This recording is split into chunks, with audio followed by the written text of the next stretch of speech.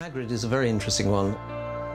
On the very first picture, they said to me, Hagrid will be Robbie Coltrane, great, but we're probably going to have to digitally put Robbie into every single shot, and it's going to be one of the most expensive parts of the whole movie. And there was a lot of sort of concern. So I volunteered the suggestion that for shots of his back and shots on the kids, where you were only halfway up Hagrid's body, could be done with a double.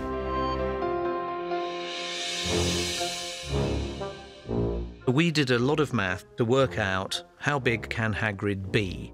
And it was very obvious very early on that it had all to do with the anatomy of your donor. Whoever you got, his elbows had to be pretty much where the elbows went, his knees had to be pretty much where the knees went. And those measurements dictated how big you could go. And so we did this big search to find somebody. My name's Martin Bayfield, and I play Hagrid the Giant.